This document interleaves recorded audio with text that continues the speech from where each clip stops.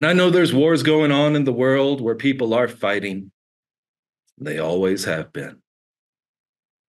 And there's been a battle in the heart of humanity since time began between light and dark. But we live in a time, a very special time. I believe this is a time of destiny for the human race where we come through that battle. See, there's so many different scenes and so many different stages inside of that story, and we each find ourselves in one of those different places.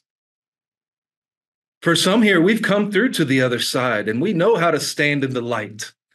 We know how to stand strong and we know how to hold a healing space for those that are waking up and facing the shock of their own humanity, of how they've been.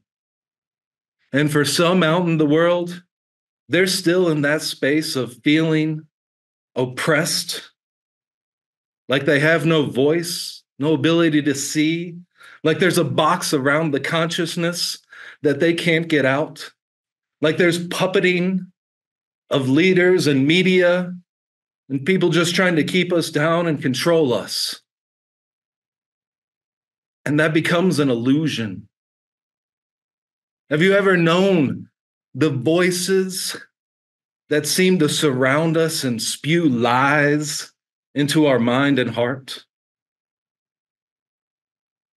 And yet there was no fighting.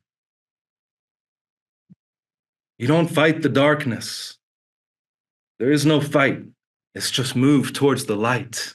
That's our journey. That's how we collectively transmute this entire thing. And it happened through one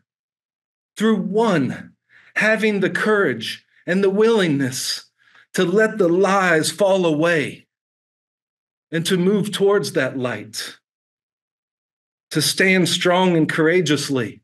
And what did he do? What do each one of us do? Each one that comes into the light, we have to embrace our inner child. There's a piece of us that is pure and innocent that lives inside of our heart. And sometimes it's hurting. And it needs us to give it love. See, the war between light and dark is really between love and fear. And it exists inside of each one of us. And we can see it magnified on the world scene. We can see it in others. But right here, this is where it lives. This is where the work is done. This is where we win and we come through into our destiny, into victory without fighting, by moving towards light, by embracing that pure and innocence and pulling it into us. One did it. And then others awakened, and others awakened, and others awakened, and others awakened. More and more and more. Until the entire body of humanity awakened into a new reality. That's what I believe our destiny is. It's a mass awakening through all humanity. That's what I live for. That's why I'm here. That's why I give my essence. That's what I see inside of the people in front of me. That's what I see in the people that I meet in the world. Even if all you know is that darkness, that light is inside of there still. There is a divine identity that is the truth of who we are, that is still held pure and intact by that inner child that lives in our heart. And as we come into that space, as we integrate that, we are sparking the awakening. It only takes one, but it takes one everywhere. The days of one savior, one enlightened master, those days are in the past.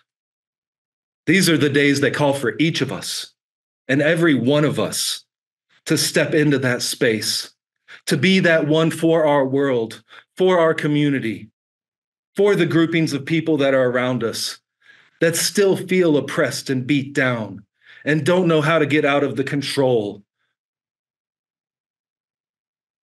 We are that one, and we're called forth. We answer the call. We can. The light is there. The light is waiting. The light calls us to come into the truth of who we are, to integrate that part into us. Each and every one